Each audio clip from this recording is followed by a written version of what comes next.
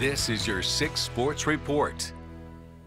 Good evening, everyone. I'm Larissa Liska. Today was college signing day for 2 Bishop Badgers. Both seniors inked their commitment to Texas A&M-Kingsville. Brian Buchanan will play shortstop and pitcher for the Javelinas. He is a 5'10" right-hander, and Kingsville's football roster adds 5'11" wide receiver Jace Wilson. He joins a Javelinas team that started their recent season undefeated with 7 wins. Now, following the Tamuk tradition was important for both seniors.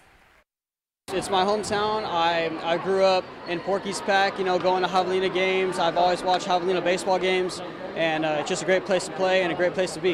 It's been my hometown since I was a little kid, and it's right down the street, and I really love the campus, the coaching staff, the kids, everything. Everything about it just stuck out to me, and I really love it.